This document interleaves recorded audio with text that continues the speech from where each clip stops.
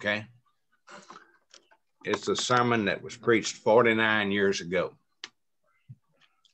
And so I'll have to hasten to get through it.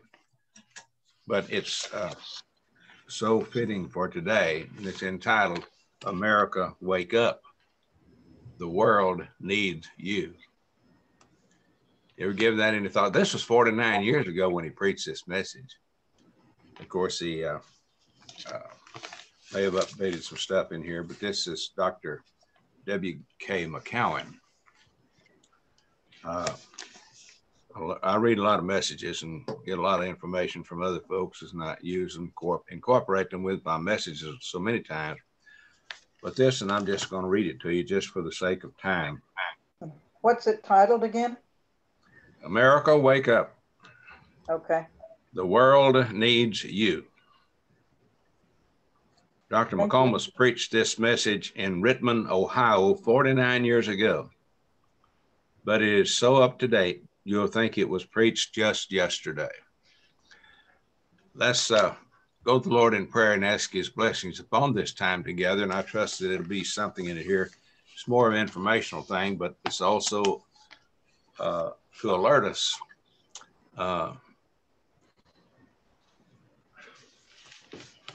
what a time we need to truly be in prayer for our country. Let us pray. Heavenly Father, we thank you, Lord, for the day and for your watch care over us. Thank you for the privilege that we have to share tonight. And we ask, Lord, that you'd use this message by Dr. McComas tonight, Lord, to speak to our hearts. Lord, help us to realize that, as we stated in our message this morning, that you're always there with us and living within us. So we're to be the channel for you to flow through, that others might see your love and your mercy that's available to all mankind, especially those that don't know you as Lord and Savior of their life. And Lord, thank you for the assurance that we have because of a relationship with you. May you be honored, may you be glorified, and may our hearts rejoice in you tonight. For it's in Jesus' name I pray. Amen. Well, I'm just going to start this, and the scripture that he uses for this, everyone hear me okay? In Romans chapter 13, I preached on this passage of scripture not long ago, but Romans chapter 13, verse 11 and verse 12. And that knowing the time, that now it is high time to wake out of sleep, for now is our salvation nearer than when we believed. The night is far spent, the day is at hand. Let us therefore cast off the works of darkness, and let us put on the armor of light. Sleeping, he says, is an act of the most natural kind. The disciples of Jesus said concerning Lazarus, if he sleep, he shall do well. Remember that in John chapter 11, verse 32. Psychologists tell us no human being can live very long without sleep. Sleep is a temporary escape from the pressures of life. The Bible, however, contains many statements warning against sleeping at the wrong time. In the last public discourse of Jesus, with great emphasis, he said, watch, lest coming suddenly, I find you sleeping in Mark chapter 11. He taught a parable that involved 10 virgins who were watching.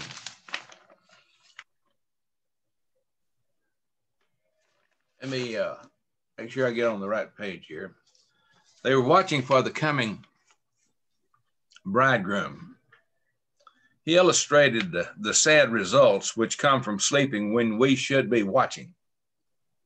America needs to heed the admonition of Paul, the apostle, when he said, it is high time to awake out of sleep. What a heritage of noble men has America. During World War I, A member of the State Council of Defense in Illinois City received a stack of patriotic papers, which were accompanied by a request to post them over town. The help of an over-enthusiastic teenager was enlisted to assist in the project. He was instructed to post the papers everywhere he found a dead wall. Later in the day, the official was called to the local cemetery. On the tomb of one of the city's founding fathers, he found the poster, which read, "Wake up, citizen. Your country needs you." If it were possible, I would like to awaken some of America's founding fathers with the plea, "Your country needs you." If they should awaken, I would like to express my appreciation to those brave men who purchased my freedom at Bunker Hill, Gettysburg, New Orleans, Normandy Beach, Pearl Harbor, and Iwo Jima. I'd also like to say thanks to the men who died on a barren ridge in Korea or in a slimy jungle of faraway Vietnam. I'm grateful to God when I think of the patience he gave to George Washington, the wisdom he gave to Franklin, the compassion he gave to Lincoln, the vision he gave to Jefferson, and the courage he gave to the unknown soldier. It can be said of them as it was said of Abel, "He being dead yet speaketh." Hebrews chapter 11 and verse 4. I can almost hear those gallant men saying, "I've not yet begun to fight. I only regret I have but one life to give my country." America has been a friend to the world, but she's been betrayed by many so-called friends across both the Atlantic and Pacific. My hat is off to the brave men who signed the historical document in behalf of the people of the 13 colonies. They pledged their fortunes, sacred honor, and very lives for their God-given convictions. Their homes were ransacked. Their families were tortured and threatened. Physical brutality, and in many cases death, was the price paid for the Declaration of Independence. America needs another Boston Tea Party and a new Declaration of Independence. That means for us just to declare the independence. I don't know about you, but I still thrill at the sight of Old Glory. I get a lump in my throat each time I enthusiastically pledge allegiance to the flag. When the Declaration of Independence was 38 years old and British militiamen were tramping again on the rebellious soil of the colonies here in America, our national anthem was written. It happened that on the night of the 13th of September, 1814, a young United States lawyer, Francis Scott Key, secured permission to board a British frigate in an attempt to arrange the release of an American prisoner detained on the ship. Key was forced to stay overnight on the ship while it threw volley after volley of cannon fire into the American fort, which guarded the entrance to Baltimore. In the dwindling light of day, he could see the American flag flying over Fort McHenry. And as the dark settled over the harbor, he watched intently to see if the proud banner still flew. The red glare of exploding ammunition would occasionally bring Old Glory into view. When the gray dawn broke, the morning sunlight seemed to wash the smoke of Fort McHenry away. and the silver stars and the red stripes wore the new look of courage. The young lawyer was so moved that he pulled an old letter out of his pocket and wrote on the back of the letter a poem which he called The Defense of Fort McHenry. Here's what he wrote. Oh, say, can you see by the dawn's early light what so proudly we held at the twilight's last gleaming, whose broad stripes and bright stars through the perilous fight o'er the ramparts we watched were so gallantly streaming, and the rocket's red glare, the bombs bursting in air, gave proof through the night that our flag was still there. When I see the 13 stripes, I'm reminded of the struggle of the 13 colonies. When I look at the 50 stars, I'm reminded that there are 50 sovereign states in the United States our forefathers bought freedom for. It's easy for me to pledge allegiance to a flag whose red reminds me of courage, sacrifice, and valor. It's easy for me to pledge allegiance to the flag whose blue reminds me of loyalty, vigilance, perseverance, and justice, and whose white reminds me of purity, innocence, and liberty.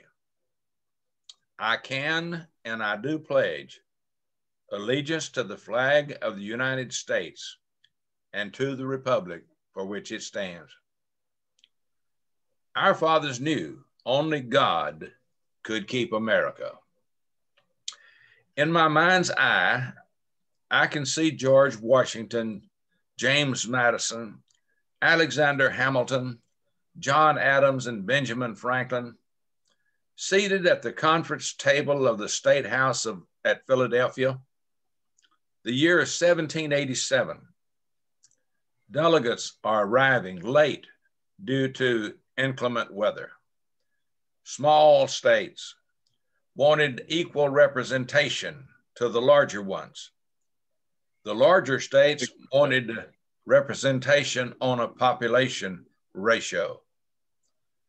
Agreement seemed an impossible goal for that gathering. The atmosphere and complexion of that meeting were suddenly changed when Benjamin Franklin arose and spoke in tones of urgency. Gentlemen, I have lived a long time, and I'm convinced that God governs the affairs of men. If a sparrow cannot fall to the ground without his notice, is it probable that an empire can rise without his aid?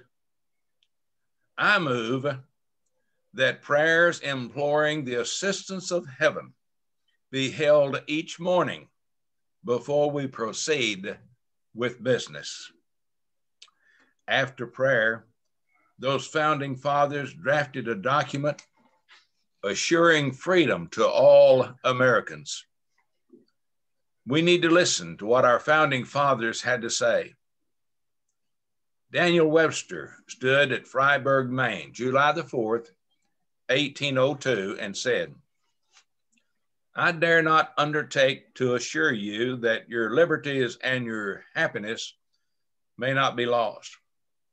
Men are subject to men's misfortunes. If an angel should be winged from heaven on an errand of mercy to our country, the first accents that would glow on his lips would be, beware, be cautious. You have everything to lose. You have nothing to gain. We live under the only government that ever existed, which was framed by the unrestrained and the deliberate consultations of the people. Miracles do not cluster. That which has happened but once in 6,000 years cannot be expected to happen often. Such a government, once gone, might leave a void to be filled for ages with revolution and tumult, riot and despotism. Another caption, lawlessness. Radicals mean to ruin America. Remember the title of this message? America, wake up. To our sad dismay, the day has arrived when we're seeing the administration of justice collapse. The slogan of the radical left is free all political prisoners. May I ask you, when will we stop glorifying criminals and making a laughingstock of our courts? A Civil War soldier was halted by a sentinel near a sluggish pool of water after he had soaped himself and was about to plunge in. "What you halting me for?" demanded the soldier. "He says you can't go in there," said the sentinel. "Why can't I go in there?" "'Cause the general said so." Said that water was given the soldiers chills and fever. "Well, why didn't you tell me before I soaped myself?" "Because the order is not against soldiers soaping themselves. It's against going in the water." May I say, there's no law against our citizens soaping themselves in foreign radicalism. There is a law, however, written in the heart and conscience of every freedom-loving American against bathing in the limpid waters of pure democracy with polluted bodies that will contaminate the stream of liberty and kill us all. Christianity made America great. It's time we reconsider what made America great. Her greatness doesn't lie in her great culture and wealth. All the great empires of antiquity were great in these areas.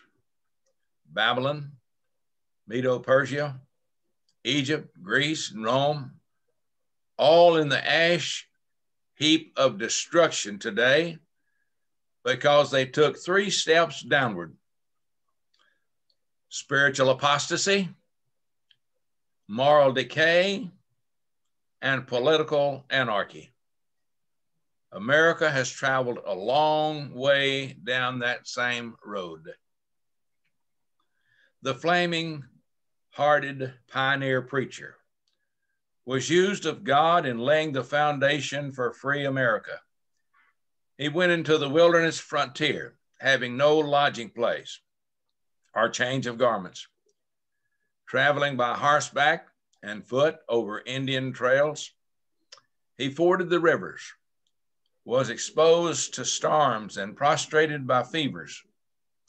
He constantly fought the beak and claw of poverty's vultures. His total library consisted of a tattered hymn book and a well-worn Bible. Evangelism has changed to institutionalism. The preacher's message today is recreation, education, and legislation. A great deal is said from the pulpit about civil rights, which are often civil wrongs. The modern preacher cannot say with Paul the Apostle, "I am not ashamed of the gospel of Christ, for it is the power of God unto salvation to every one that believeth." You're familiar with that text in Romans 1:16. He knows nothing. We're talking about the modern preacher knows nothing about God's power. I glory in the spunk of John Leland, a Baptist preacher who in the 18th century fought gallantly in the struggle for religious freedom. Leland met James Madison under an oak tree near Orange, Virginia. He there pledged his support to Madison, providing he would present amendments to the Constitution guaranteeing religious freedom. Too many clergymen have linked hands and lain in the streets with agitators that would refuse to be appeased even if the social order of the whole country was uprooted in conformance to their dictates. I sometimes wonder why that lady we know as the Statue of Liberty doesn't turn about face, descend to her pedestal, extinguish her torch in the briny waters of the Atlantic, bow her face in the sand and cry out in despair from the acts of high treason going on behind her. The word freedom is being battled around like a ball on a tennis court by those who would destroy it and have no idea of its price. When James Russell Lowell was asked how long America will remain the land of the free, he answered, as long as the ideas of her founding fathers remain dominant. We have come to the place where America is the home of the spree and the land of rave. Hysteria and pandemonium rule the mob violence on the street. Albert Einstein said the churches were the only opposition to Hitler and Nazism in Europe. Political strategists and the great institutions of learning wilted like cut lettuce leaves in the sun. They were blown asunder like a straw in a tornado. Arnold J. Toynbee said, the power of the gospel is the only thing that will give a living faith to a dying civilization. Ladies and gentlemen, God is the only hope for America on socialism and communism, as socialism and communism move as stealthily as a serpent in the right night to destroy our liberty. What happened in America? Does some new power rule whose force is felt in home and church and even in the school? If I express my loyalty for what I hold so dear, I'm prejudiced, a stubborn fool, and even insincere. If I stand up against the wrong as Christ would bid me stand, I'm scoffed and ridiculed. Folks just don't understand. And even when I talk to God, who answers when I pray, they look at me and laugh again. Oh, it's just luck, they say.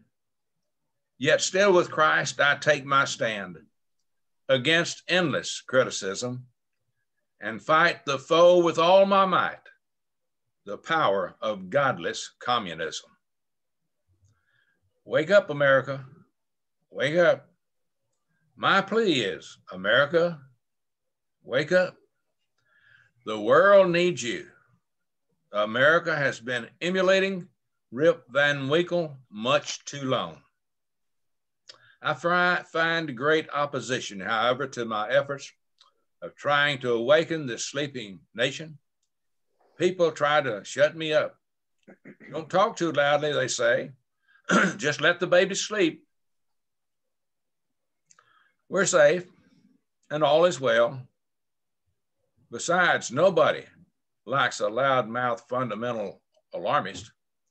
They pretend they are in a paradise free from problems. There are 4 definite and distinct cries being made to America since everyone is talking at the same time. Some get the idea everyone is saying the same thing.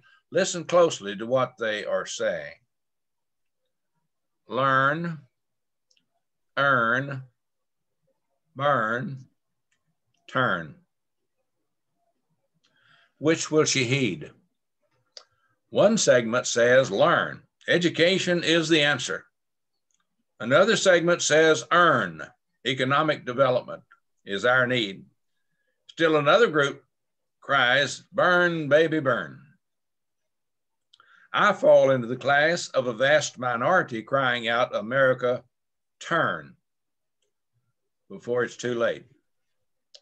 I remind you of that classic verse that says, if my people, which are called by my name, will humble themselves and pray and seek my face and turn from their wicked ways, then will I hear from heaven and will forgive their sin and will heal their land. 2 Chronicles 7:14. In the 19th century, some European ministers came to the United States in an effort to ascertain the American ideal. They said, I sought for her greatness in the genius of her inventions, commodious harbors, ample rivers, and great industry. But her greatness I did not find. I sought in her fertile fields, boundless prairies, and great cities, but until I entered her churches and heard the message of hope ring out to a hopeless world, I didn't find her greatness. At Dover, England, 3 harbor lights are used to guide the ships past the rocks. The pilot must maneuver the ship in line with the lights so they appear as one. The ship of state will be safe when the home, school, and church line up with God and they all appear as one. John Witherspoon was a fundamental Presbyterian preacher, a brilliant man, a great orator, a true American, and one of the first signers of the Declaration of Independence. Several men had wanted to sign, but were afraid because they knew they were signing their death warrant. John Witherspoon made a daring and challenging speech before the Continental Congress. As a result, John Hancock could hardly wait for him to finish so he could sign the document. He later went one night to hear John Witherspoon preach. As his text, Witherspoon used the words of Jesus, I am the door. By me, if any man enter in, he shall be saved. John 10:9. On the way home, Hancock spoke with friends and said, I've always enjoyed hearing John Witherspoon speak, but tonight he left me mystified. He said Jesus was a door and that I don't understand. He arrived home in the dark, felt for the door handle several times before he located it, then opened the door and stepped inside. Still thinking of the preacher's message, he spoke out loud, now I see. His family, sitting around the fire, laughed. One remarked, sure you can see. You've been out in the dark. You just opened the door and came into the light. Of course you can see. John Hancock then said, by faith, I have also laid hold of another door that opened into light and life eternal. He had put his name on the Declaration of Independence, and now his name had been recorded on a far more important document called the Lamb's Book of Life. My dear friend, you can't get your name on the Declaration of Independence, but I'm happy to inform you that you can have your name entered into the Lamb's Book of Life by trusting in the blood of the Lamb that was slain on Calvary's cross. Whosoever will may come. Mercy's door is still open. And he ends with asking the question, will you enter in? That was so full of truths, things that affect our nation today, and declaring how that we must, especially as children of God, we must emphasize and show the light of Christ in this dark world. There's no hope for America. There's no hope for England. There's no hope for Russia. There's no hope for any nation on this world or any group of people. There's no hope outside of Jesus Christ. If anyone plans to go to heaven, wants to go to heaven, the only way is through Jesus Christ.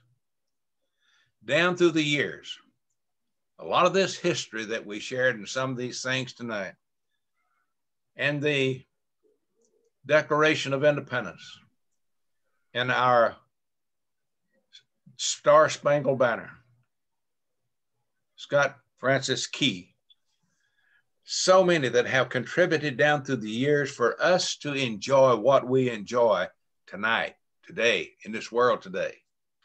The freedoms that we enjoy, the sacrifices that have been made by many who were willingly